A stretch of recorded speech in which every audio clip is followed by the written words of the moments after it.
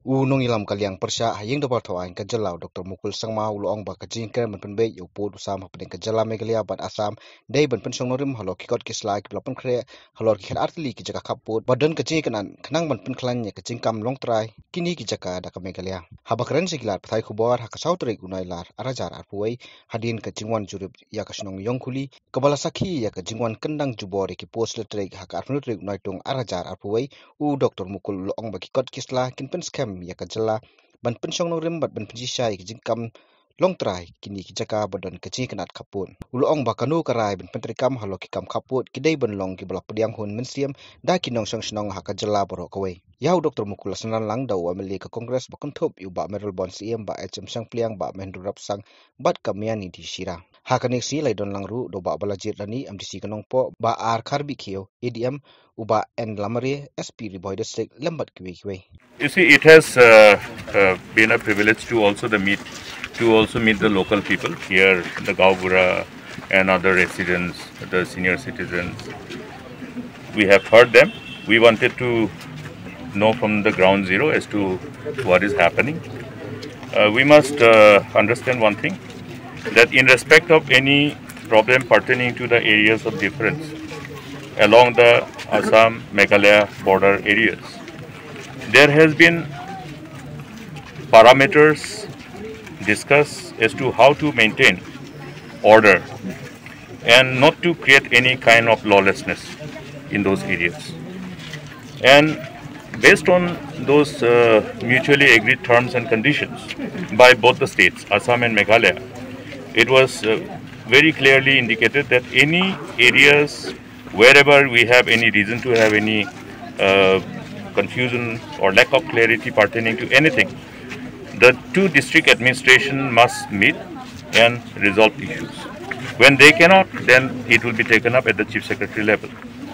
Therefore, it will be only appropriate for both sides to always adhere to those terms and conditions which were mutually agreed to by both the government. That was done during the time when I had the last meeting to have those terms and conditions laid down properly so that we don't have repetition of unpleasant incidents which we witnessed in Langpi in 2010. And today what is happening is that I think there is this lack of coordination amongst the counterparts. That should not happen, because the authorities are responsible for ensuring peace and tranquility, peace and harmony. Any incident which triggers this kind of misunderstanding and resulting in any kind of lawlessness, you cannot sometimes, rule out as to how far it will go. You have seen in areas where small things, we have to ensure that problem, if emerging from any area, should be nipped in the bud. There shouldn't be any chance for any conflict to grow, because at the end of the day, we want to ensure peace and tranquility. Therefore, today in course of our interaction, we have been able to know what exactly was happening. There is a need for the district administration from Riboy to engage with the counterpart to ensure that repetition of whatever has happened on the 26th of last month doesn't get repeated, and providing the kind of necessary security so that the sense of security prevails amongst the residents is also the responsibility of the government and government through the district administration. We will be reiterating that government take cognizance of these type of challenges associated and promptly act. Any delay in acting and allowing things to go beyond control will have its negative ramification unnecessarily. So we must avoid that. We will be taking up these issues, and government obviously has its responsibility. Government should ensure the sense of security amongst all the people across the border.